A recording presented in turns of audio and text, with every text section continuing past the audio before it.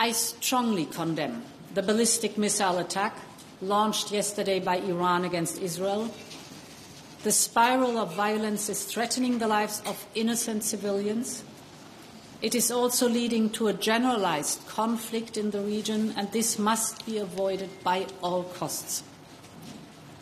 The European Union therefore continues to call for a ceasefire across the border with Lebanon, consistent with Resolution 1701, and the border in Gaza. And we will keep calling for the release of all hostages, as we have done for almost a year now.